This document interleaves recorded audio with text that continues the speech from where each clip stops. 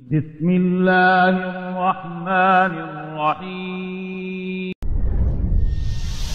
Inspired 2015.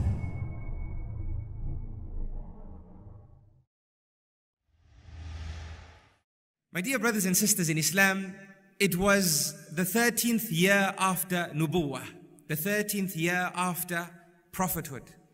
And it was after 13 years of hardship at the hands of the Quraysh.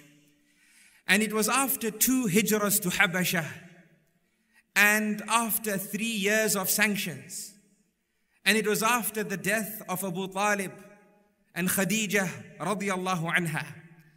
And it was after da'wah in Ta'if and being stoned in Ta'if. It was after all this that Rasulullah sallallahu alayhi wasallam knocked the door of Abu Bakr radiyallahu anh at around midday. A time which was not common, or a time in which it was not common for people to visit one another. They wouldn't visit one another around midday. It was at this time that Rasulullah sallallahu alayhi wasallam knocks his door. And when Abu Bakr radiyallahu anh understood that at the door was Rasulullah sallallahu alayhi wasallam and that he was there at this time, he understood that the moment of Hijrah to Madeenah had arrived. The Hijrah to Madeenah, a blast from the past moment that would be a great means of Islam flourishing up till today and up till the day of Qiyamah. A moment that would be used as the foundation of the Islamic calendar.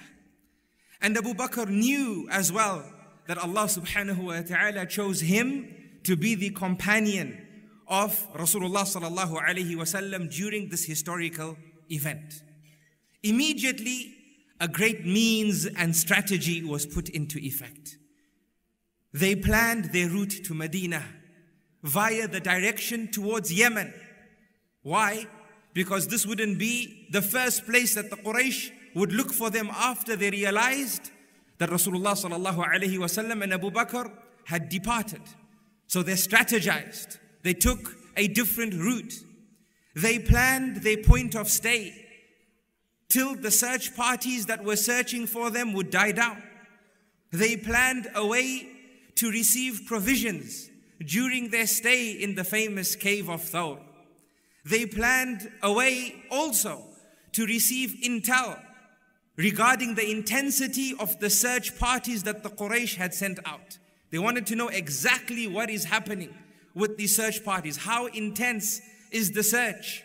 And they wanted to know when the intensity had died down or moved to another place. All this was planned. All these strategies came into effect. They wanted to make an informed decision with regards to when they could continue their journey to Madeenah.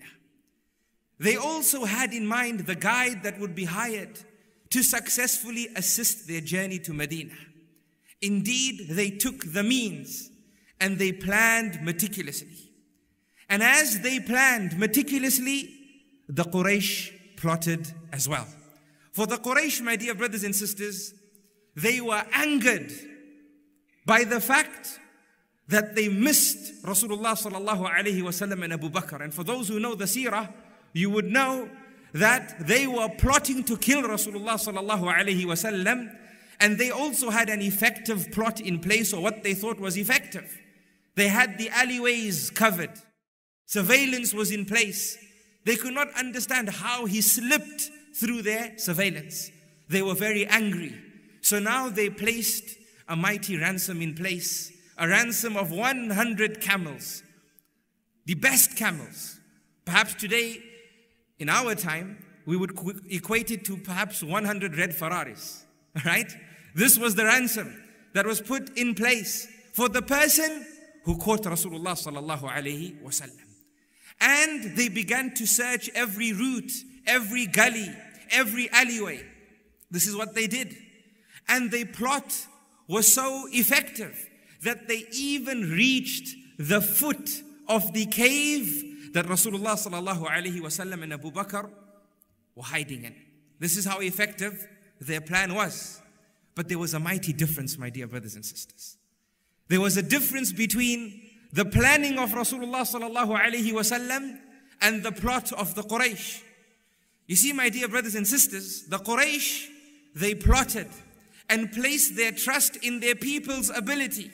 They placed their trust in the plot itself. Their hope for success was created by placing their confidence in their plan, in their abilities, in their personnel, in their search parties. This is where they placed their trust.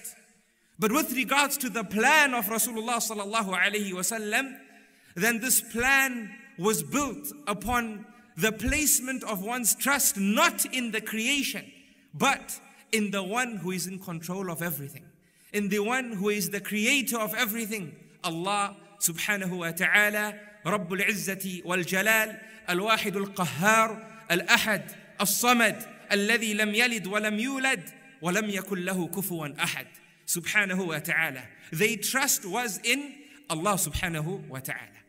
The Quraysh got really close to Rasulullah sallallahu alaihi wasallam. They were at the foot of the cave. Abu Bakr cries out and says, "O Prophet of Allah, O Messenger of Allah, if these people had to look at their feet, they will expose us." Why did he say this? Because they were in a ghar. And a ghar is different to a kahf. A ghar refers to a cave that when you enter, you have to go into the cave downwards. So when you get into the cave, you're actually at a lower position to the actual mouth of the cave. This is different to the cave in Surah Al-Kahf. The cave of the people of the story of the cave. They were in a kahf. A kahf refers to a flat cave. When you enter the cave, and the inside of the cave is at the same surface level as the mouth of the cave. Like when we enter a bedroom of ours or any room in our home. We don't go downwards, right? The surface area of the room is at the same level as the entrance. This is a kahf. Rasulullah sallallahu alayhi wasallam was in the cave of Thawr, and this cave was a ghar. So they were actually downwards. For them to be spotted, these search parties would have to bend down and look inside the cave. So Abu Bakr, he tells Rasulullah sallallahu alayhi wasallam that if they look at the position of their feet, we will be exposed. And Rasulullah sallallahu alayhi wasallam says back to Abu Bakr that, "Oh Abu Bakr, what is your view of two people that has Allah as the third?" And Rasulullah sallallahu alayhi wasallam says to Abu Bakr, as Allah tells us in the Quran, "Do not be afraid, indeed Allah is with us." This is what happened. This, my dear brothers and sisters, is tawakkul. Tawakkul, my dear brothers and sisters, is an Arabic term. And it is a term found in both the Quran and the Sunnah of Rasulullah sallallahu alayhi wasallam. And in the English language, we translate tawakkul as placing one's trust in Allah or focusing one's reliance only on Allah subhanahu wa ta'ala. Now what does this mean? It basically means, my dear brothers and sisters, that tawakkul is the understanding that we do not put food on our tables, but rather it is Allah subhanahu wa ta'ala who sustains us. It teaches us, my dear brothers and sisters, that it is not our degrees or our skill sets or our abilities or our intelligence that causes outcomes to be, but rather that it is Allah subhanahu wa ta'ala who showers upon our matters acceptance and mercy, and as a result they come to be, and those outcomes are deemed successful. It is with the will and permission of Allah subhanahu wa ta'ala. It's not based on any endeavor from ourselves. What we do is a means, but success and all of success is from Allah subhanahu wa ta'ala. This is tawakkul, my dear brothers and sisters. How many a time today do we hear people say, "It is I who puts food on my table"? How many a time do we hear people today say, "It was my idea, it was my intelligence, it was my intelligence and quickness that I picked up on a certain thing that the deal went through"? How many times do we hear this today? "It is I who puts food on the table." This is very common, my dear brothers and sisters. This is not the statement of a believer, and it should not be the statement of a believer. A believer is one that takes the means but understands that all success is from Allah subhanahu wa ta'ala. And a believer is the one who says, Alhamdulillah, all praises belongs to Allah, the one who blessed us with sustenance.